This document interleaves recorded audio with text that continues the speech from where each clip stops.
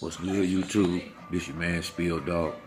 I just got through watching the video Ellie Setback put out with Floydmayweather and Manny Pacquiao working on the heavy bag.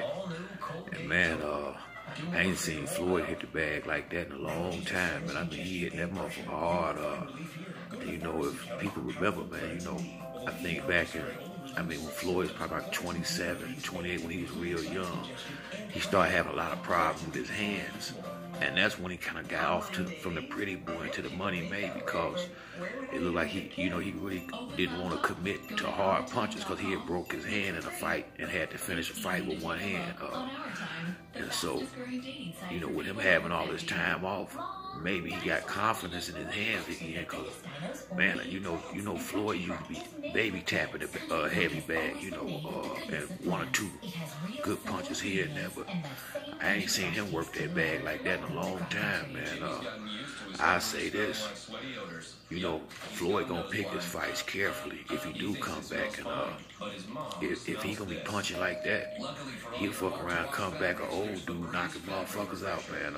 Because like I said, if you look at his record in the early years, Floyd was knocking motherfuckers out on a regular basis. It's not that he couldn't punch. The man hands, you know, he had bad hands.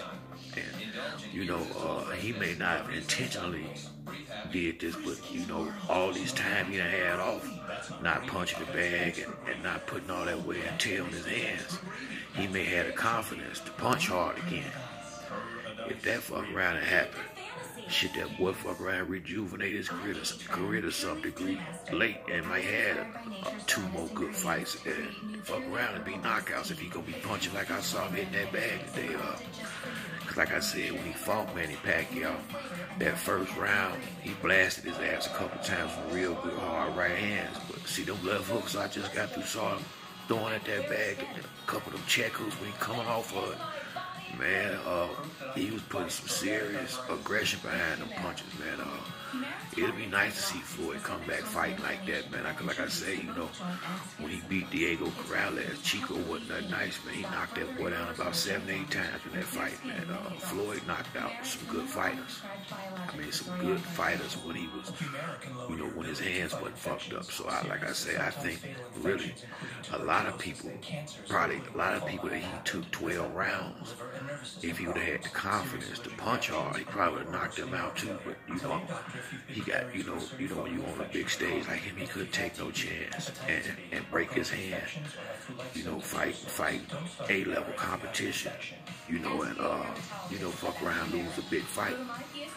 So, I mean, you know, just look to me like the boy hit that bag real hard, look like he might come back with some real aggression. Maybe it wasn't no fluke how he fired that little dude up out there in Japan.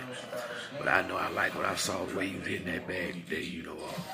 Anybody, if you get a chance, check out Ellie Setback. He got a video up with Pacquiao and Mayweather training. See the video, you like it, hit like, subscribe to the next one. It's your boy Spill.